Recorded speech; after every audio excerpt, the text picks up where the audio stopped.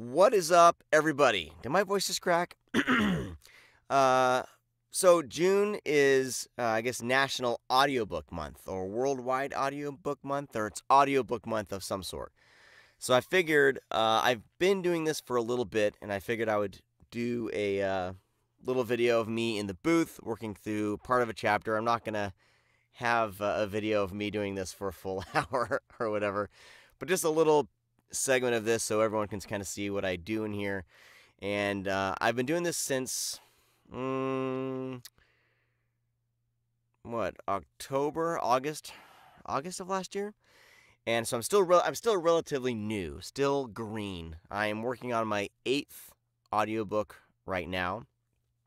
If you count the Peter Powers books, you know, it would be over that, but I would lump those into maybe one book. So I would say maybe this would be my 9th book. But so since I'm still relatively new, I know a lot of audiobook narrators that I follow on Facebook and Instagram and all that kind of stuff. They use a punch and roll method, which means if they mess up, they go back and re-record over it. In order for me to kind of stay in the flow of the narration, I use what's called the clicker method. And since I'm a pretty fast editor, I will edit later.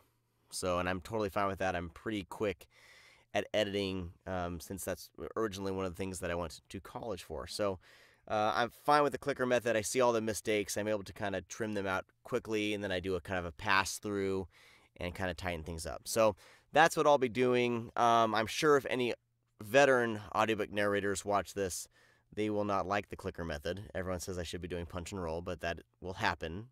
I just have to get comfortable in the booth here. But anyway, so I'm going to do this. This book is called Infertat, and it's an interesting book. See, I'm already self-editing myself. As it is written by some siblings from, I think, originally from the Ukraine. I think one of them may still live there. So this was an exercise that they used basically to help teach themselves or help learn English. So it's a very fantastic story. I love the story. There are certain elements that seem to have gotten lost in translation a little bit here and there. Like there's some thes that are missing, some us, things like that. So as I'm narrating, I kind of will try to fill those in. So I didn't mark up this very much, so I didn't mark all those up. So I don't know. Anyway, I'm talking way too much. I'm going to consider that my warm-up, I guess.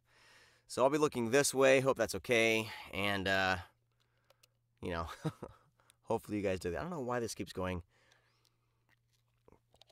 This keeps going on the autofocus thing. I wonder if I can turn that off. Oh, follow my face. No. Right side line. Autofocus. No. Turn autofocus off. Okay. Here we go. So this is chapter 22. I have, there's 29 chapters in this book. I'm at the tail end of this. So let's go for it. You know what? This is a character I haven't done in a bit, so I need to go to my character voices. And I need to take a listen at the first character's voice. I have a little audio library full of voice. And that is not an option.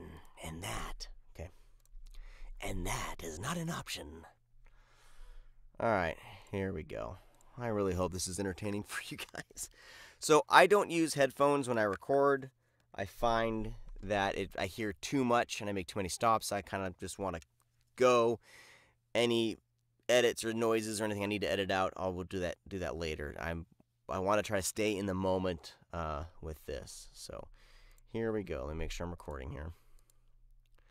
It'd be awful if I started this and I wasn't recording at all. Okay.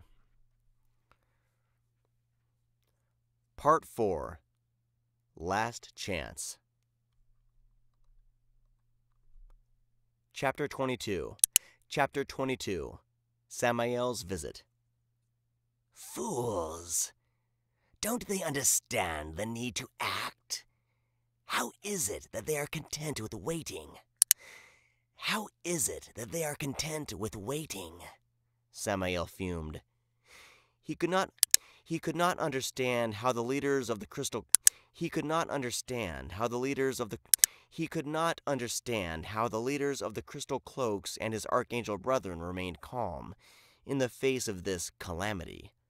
True, it has not always been that long. True, it has not been all that long since the Eternal's disappearance. Only 11 months passed. Only 11 months passed, but sure, it was enough to at least begin to worry. Unless they managed to cover their worry up well enough.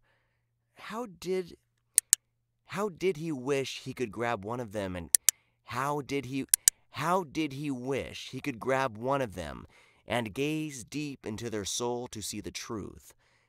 It was becoming harder to maintain his neutrality. Thoughts that should not have been there kept entering Samael's mind more often. After all, what was the point of keeping up the charade of order when Verdigrid was missing its leader? Actually, all existence lost its creator. What could be significant enough to keep the Eternal away this long? Was this how Lucifer felt before he rebelled? No. He rejected that thought. Lucifer was weak, spoiled, and selfish. The whole notion of controlling humans' decisions during their short lifespans was nonsense. He could not even understand the appeal of angels experiencing humans' physical reality. Samael had enough experience from the reaping alone. No matter how short their lifespan was, humans managed to pack a bag full of events in it. No matter how short this is one of the lost in translation things. No matter how short their lifespan was, humans managed to pack a bag full of I get this in. No matter how short their lifespan was, humans managed to pack a bag full of events in it. It all flashed before his eyes as he separated their essence. It all flashed before his eyes as he separated their essence from its mortal shell by transitioning them through the portal to Verdigrid. He couldn't fathom actually wanting to be there alongside their every decision. The point was that he and his brethren were above the mortal existence. They were made to be above it. So why did some of them feel the need to descend to such carnal levels? He could understand how demons could have some sort of fun by giving humans ideas and waiting to see what happens, but only be there and observe, with no interference but occasional guidance. He's asking a bunch of questions there.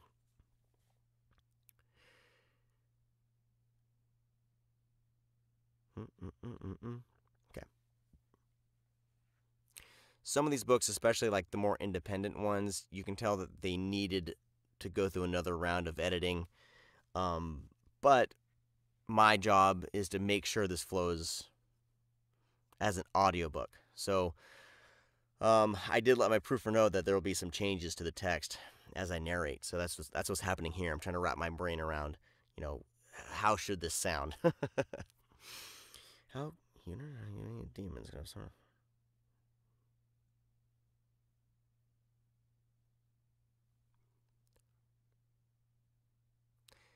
Okay, here we go. He could understand how demons could have some sort of fun by giving humans ideas and waiting to see what happens, but only be there and observe with no interference but occasional guidance? He couldn't fathom the appeal of that. It would be like humans wanting to experience what would feel like... It would be like humans wanting to experience what would feel like living. It would be like humans, wanting to experience what it would feel like living life as one of the lesser It would be like humans, wanting to experience what would feel like. See, we're missing a word here. Like humans wanting to experience what it. It would be like humans, wanting to experience what it would feel like living life as one of the lesser mammals. I keep wanting to say animals. It would be like humans, wanting to experience what it would feel like living life as one of the lesser mammals. Why would any of them care about what it? Why would any of them care what it felt like? Why would any of them care about what it felt like to be a bear, for example? Then he had to laugh at his own joke. Truth be told, he had a sense.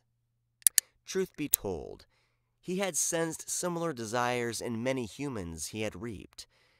Many wished to try and live their lives as another creature, human or otherwise. Was that one of the things Eternal had intended when he created their psyche? He would never know that, but what he did know is that he wanted no part of that. He was content with reaping, and his team of reapers felt the same. They had to avoid temptations. It was better that way, and it made it easier to keep order. Things could spin out of control very fast, mainly when there was no one to keep things running smooth, like now. Alright, I'm going to stop here and stop the video because I can keep on going. I'm probably going to be on this chapter for another 20-30 minutes. But there's a little taste of what I'm doing here in the booth. The goal is for me to ditch the clicker. The goal is for me to kind of be able to get through a good chunk with minimal hiccups. I don't know. Everyone has their own way of doing it. I'm told not to worry about doing it as perfectly. But this method, I like this method. It works for me. But we'll see. We'll see where I go from here. Like I said, I'm really new at this. So I'm just grateful to even have. I think I'm lined up with projects throughout the rest of the year. So I'm just grateful to even be doing this in my off hours when I'm not at my day job. And so thank you for watching. Hope this kind of gets, for those of you who don't see me doing this, hope you guys, this was a little window into the booth. Those of you who are my clan of audio book narrators that I'm going to post this to, thank you guys for being such a support group as I've been doing this, and I really hope to be doing this for a long time, and I'm really hoping to ditch the day job and start doing this full time. We'll see. Fingers crossed. Thank you for watching. Where's the off button? Too many screens. All right.